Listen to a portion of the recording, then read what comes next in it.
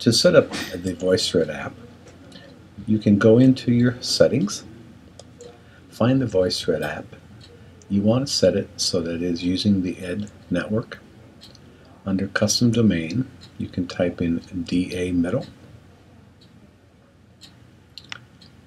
If for some reason when you try to log in to VoiceThread it doesn't work, you can come back into settings and press on the reset, and that will allow you to re-enter some information and troubleshoot.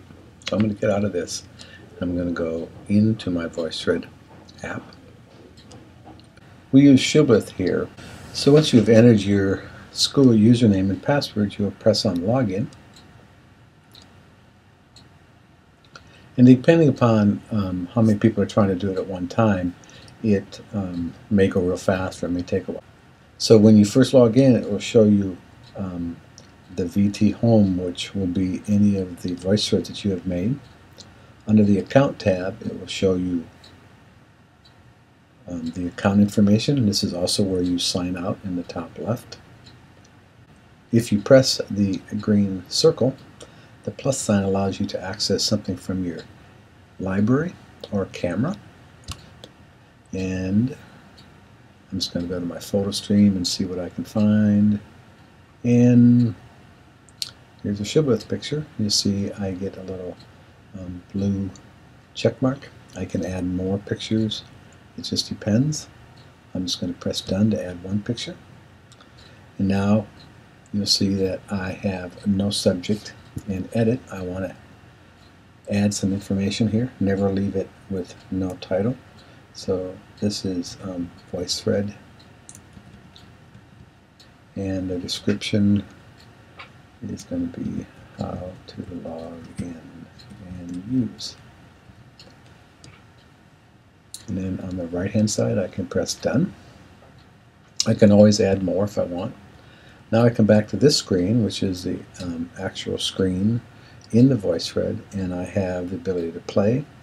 Down below I have a sort of a speech bubble with a plus sign. This is how you add comments. I never recommend that you actually use the typing. I particularly think you should learn to use your voice or find your face with the video. So in this case I'm going to do a simple audio. Gives me a countdown, and when it starts to record you'll see that the red light is blinking at you. Off to the right you can choose a pencil, or a pen I guess it is, and choose a color. When you're done recording, press the red button and you'll see it's going to play it back for you. You won't be able to hear it right now, but on the right hand bottom you see the word save, and on the left you see cancel. If you didn't like what you recorded, you simply press cancel. In this case I want to show you how to delete, so we're going to press save. It takes a second, but soon your avatar will show up, and if you press play it will actually play the comments for you, and you can see you can listen to whatever you've recorded. If for some reason you don't like it, you can double tap on your avatar, and then here we can see the edit. So you're going to press the edit, the red circle, and delete, and done, at which point you can record another one.